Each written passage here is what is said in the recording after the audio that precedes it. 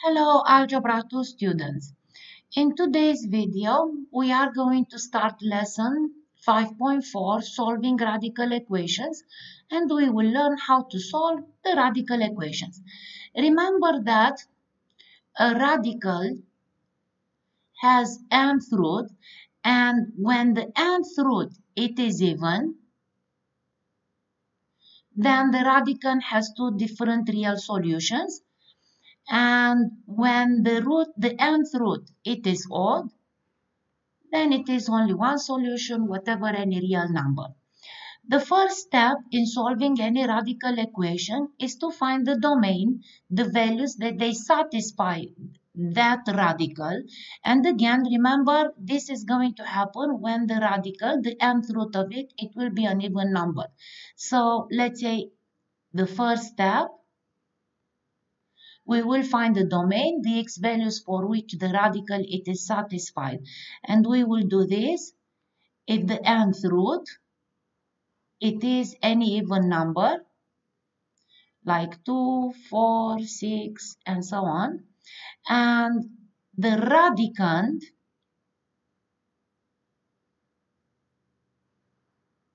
such that the radical exists, it has to be greater than or equals to 0. In the second step, we will isolate the radical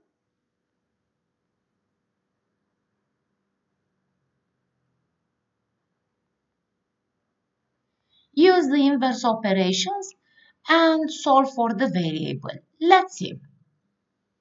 On page 263, question 1a, we have square root x minus 2 plus 3 equals to 5. So, first of all, the nth root it is 2 without being written. So, 2 it's an even number, so we have to find the domain of this radicand. So, x minus 2 greater than or equals to 0, solve for x greater than or equals to 2. So such that the equation it is true, the identity it is true, the x value it has to be greater than or equals to 2. Now we will isolate the radical minus 3.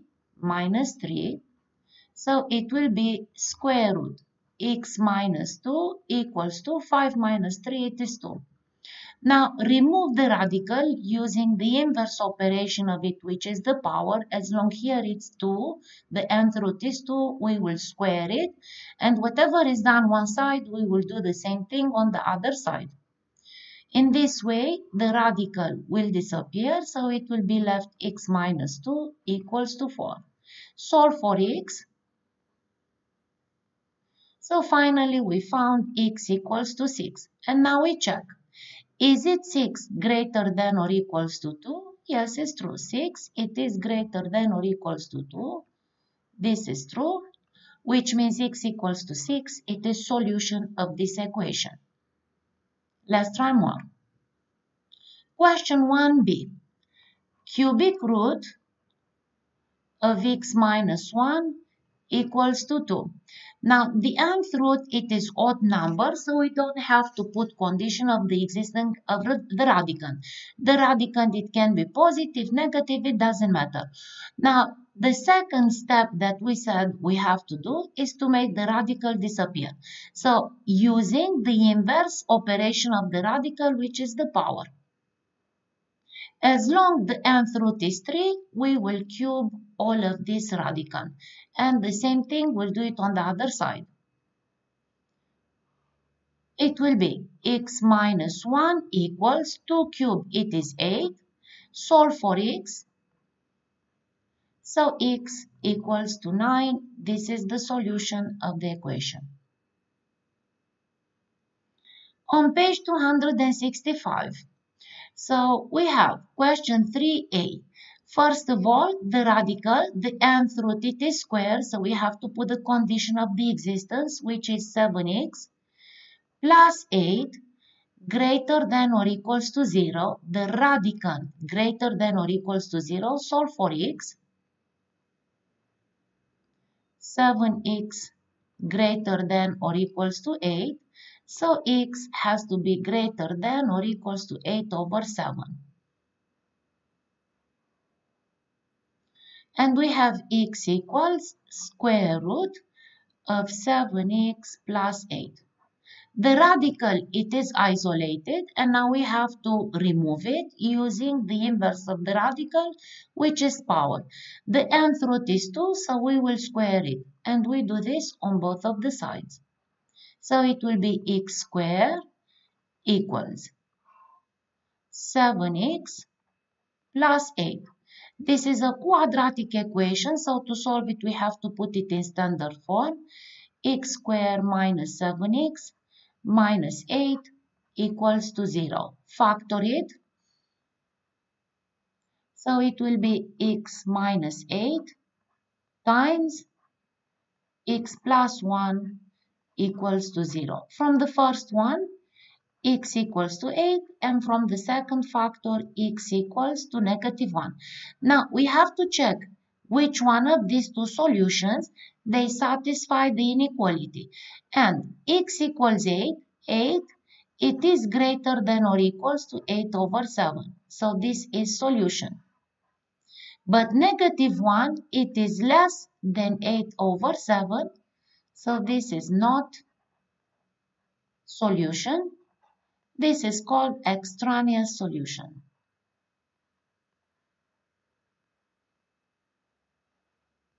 Negative 1, it is solution for the quadratic equation obtained, but it is not solution for the given radical equation. Let's try a little bit more. 3b, so again the radical, the nth root, it is even, so we have to put the condition of the existence, which is radical greater than or equals to 0, and from here x greater than or equals to negative 2. So we have x plus 2 equals square root of x plus 2. The radical, it is isolated. Now we have to remove it. Use the inverse of the square root, which is the square, and do it on both of the sides. From left to right, binomial square, it will be x squared plus 4x plus 4 equals to x plus 2. Put it in standard form, equals to 0. So it will be x squared plus 3x plus 2 equals to 0. Factor it. So x plus 2 times x plus 1 equals to 0. From the first factor, x equals to negative 2. And from the second, x equals to negative 1. Now the two solutions, we have to check them with the domain. So we said x has to be greater than or equals to negative 2. Negative 2 we found. It is greater than or equals to negative 2. So negative 2 equals negative 2. So this is solution. Negative 1 greater than or equals to negative 2. And this is true also. So this equation, radical equation, it has two real solutions.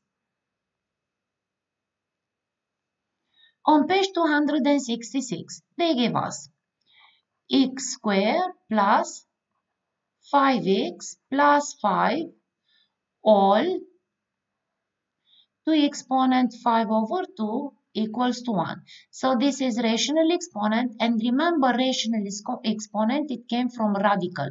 So let's try to remember it. If we have b to m over n, in simplest form it will be nth root of b to m. So that we will know what is the nth root, always check the denominator. So denominator it is 2, which means that the nth root it is even, so we have to put the condition of the existence, which is radicand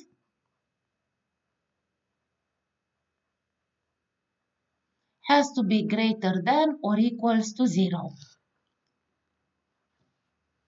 We cannot factor it, so to solve it, we are going to use the quadratic formula, which is negative b plus or minus square root b squared minus 4ac all over 2a. So x12 equals b is 5, so negative b it will be negative 5 plus minus square root b squared, so 5 squared 25, negative 4 times 1 times 5, it will be negative 20, over 2, a coefficient of x squared, it is 1, so over 2. So x12, it will be equals negative 5 plus or minus square root 25 over 20, it is 5 over 2. Let me just put this value on the calculator and see what exactly we are going to get from here. So it will be negative 5 plus square root of 5 and divided by 2, it will be x equals negative 1.38 and x2 negative 5 minus square root of 5 divided by 2, it will be negative 3.61. So this is quadratic inequality. If you remember it, the solutions we found, we will plot them on the number line. And we have negative 3.61 and we have negative 1.38. Look for the interval that contains x equals to 0, so we have it somewhere in this side, and substitute in our inequality. So if we put here 0, all of this, it will be positive.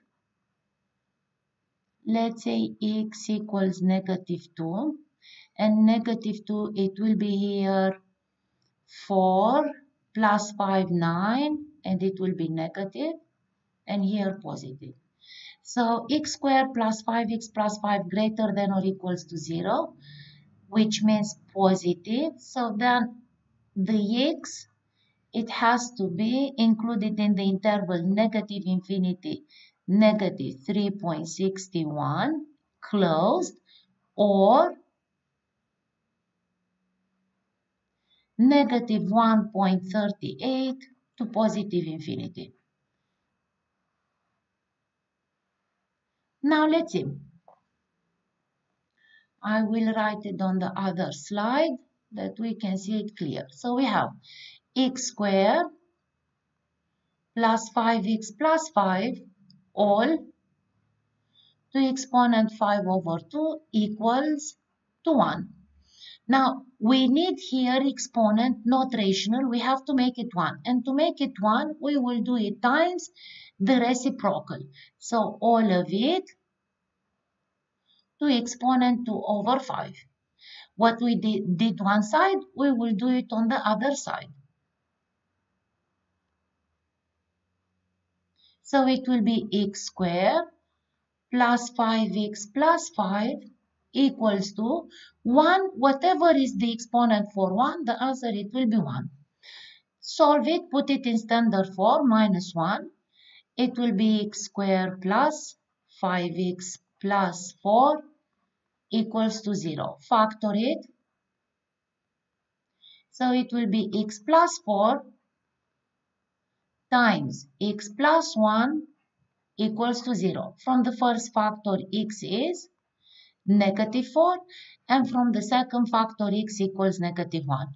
We found that x has to be included in the interval negative infinity,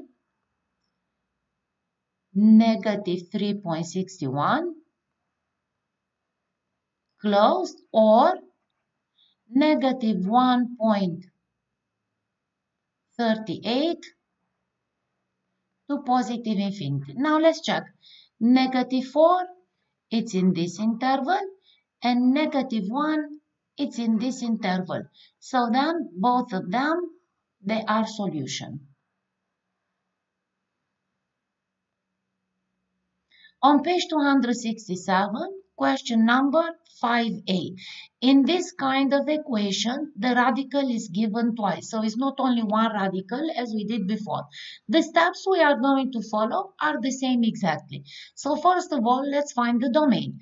Radicand, it has to be greater than or equals to 0. So first of all, x plus 4 greater than or equals to 0, which means x greater than or equals -4. And from the second one, 3x greater than or equals to 0, which means x greater than or equals to 0. Number line, the two values we found, we'll plot them on the number line to see where do they intersect.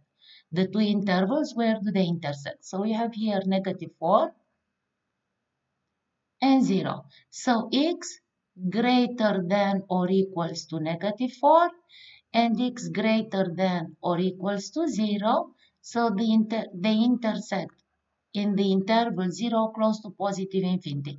So the domain, it will be x greater than or equals to 0, or we can write 0 positive infinity. So we have square root of x plus 4 minus square root of 3x equals to -2. So first of all, we found the domain. Now we have to isolate the radical. We cannot keep in the same expression two radicals. So always has to be only one radical. One of them, we have to move it on the other side. So then let's move this one. So in each expression, left, right of equals, there it has to be only one radical. Then it's going to be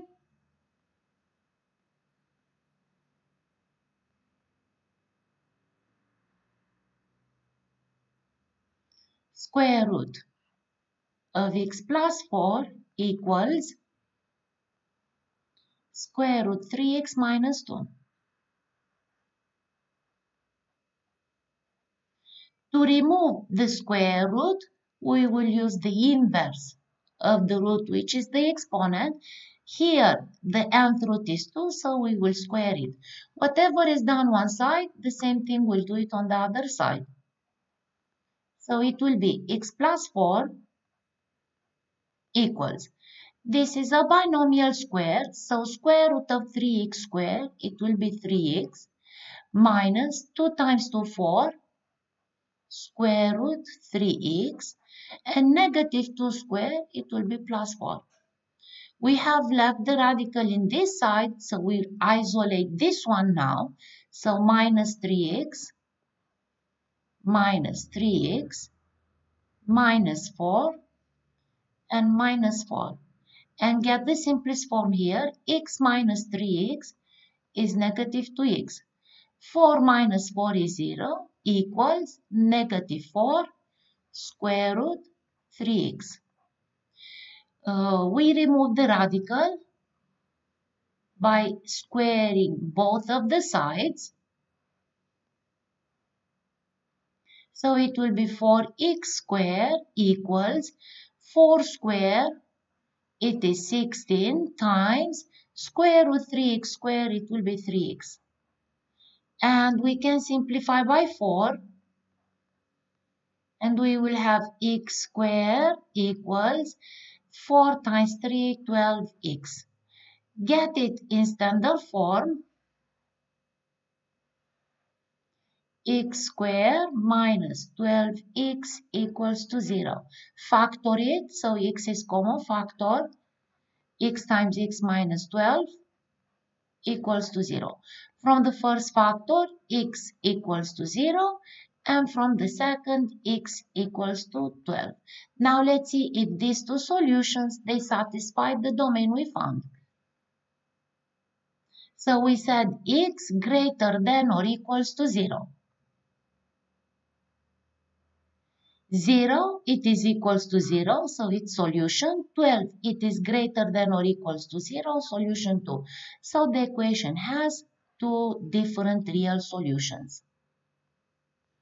Thank you.